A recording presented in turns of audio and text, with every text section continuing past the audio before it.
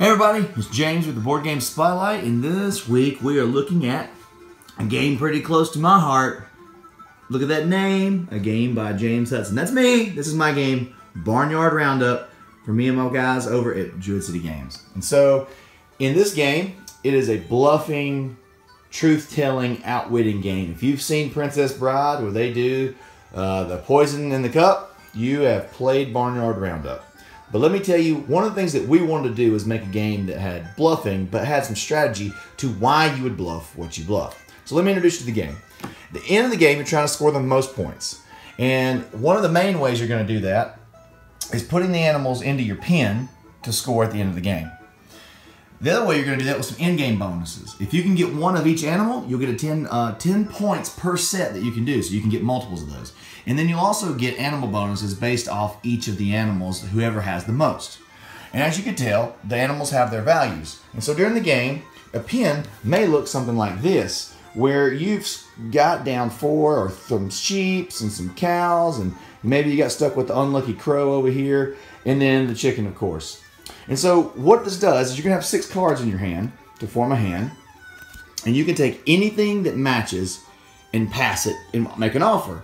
So I could say if you were this player over here, you could say, hey, my friend, I see over here that you are missing a cow. So I've got 1 cow for you. Now on their end, they say, I believe you, I believe that is a cow. Or I don't believe you. So like in this case, they'd say, why would you give me what I need? Definitely not a cow. Flip it over, boom, it was a cow. Now this person puts this into their pen to score. They draw back up, play continues.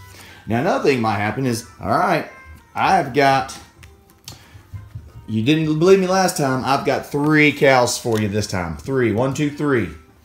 All right, I think you're trying to get 15 more points worth of cows into your pen. I believe you, they're cows. Not only are they not cows, but they are crows. Crows are the only animal in the deck that you have to bluff. You cannot make a claim that this is a crow. So over here, same thing. You can pass around. You can make any claim of anything that matches. So every time someone accumulates 3 crows, the farmer takes pity on them, and they're allowed to draw a token from the middle. Now the 3 token actions that we have during the game are an excuse me, the robber, and the scarecrow. And there's only 1 scarecrow out of the whole deck of tokens. So the excuse me, what it does is if someone will never pass this person that cow they need, they can hold this excuse me for when it's not their turn.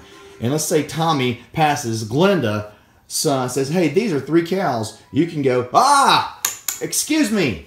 I do believe those are 3 cows. And you can redirect a bluff to yourself. Then with the robber has a little go fish mechanism. I can say, all right, Tommy, give me all of your goats. And if Tommy has goats in his hand, whoop, here you go, you get my 2 goats. And you take them down and you score them immediately. If you don't have any goats in your hand, but you do have crows, you give them your crows instead. Because robbing people, that's risky. That's risky business.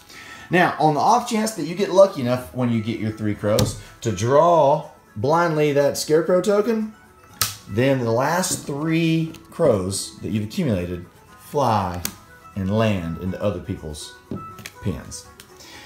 So at the end of the game, you will see who has the most points by handing out any set bonuses, counting up who has the most, say like in this case, who has the most chickens. 2 versus 1, this person will get the chicken bonus.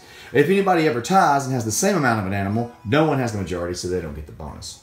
You add up your points and you see who wins. One other little thing, this is the stretch goal to our Kickstarter, the Rainbow Kitty Cat Copycat. You can anchor it to another card and it extends your bluff. So in this case, if this was my hand, I could attach the kitty to the 2 goats and say, that's 3 goats or that's 3 chickens, whatever your claim is going to be. This game is it's just fun. It's just good, silly fun. People sitting around, cracking up. We did demos this weekend at the Rocket City Game Fest. Probably had 40, 50 demos with people. And anybody who had a kid, their kid was giggling and laughing uncontrollably. But so were the parents. We played tons of demos with just adults. And they would think, oh, let me see if this is any good for my family and my kids or my nephews or my nieces. And then the whole time they were having a lot of fun, and they all bought copies because they were like, I gotta have this. This is just fun. There's something fun just about straight up bluffing and sending a bluff to somebody and saying, do you believe me or not? And seeing the strategies and the different meta game, mind games people play to go, oh, this is a crow. Oh, I can't do that, can I? I'm sorry. I mean, that's a chicken. You get all kind of crazy combinations. So one of the things we're going to do this week, if you'd like to pick up a copy of Barnyard Roundup, if you weren't one of the Kickstarter backers, we're going to do a 20% off code. That'll help cover some of the shipping costs to you, and we'd love for you to pick this little game up. So check the link, 20%, spell out percent, and that will be your coupon code. So guys, this is James with the Board Game Spotlight. This is my game. Ah, so cool. And we got more coming for you later. But this time, for now, it's Barnyard Roundup and Druid City Games. Thanks, guys.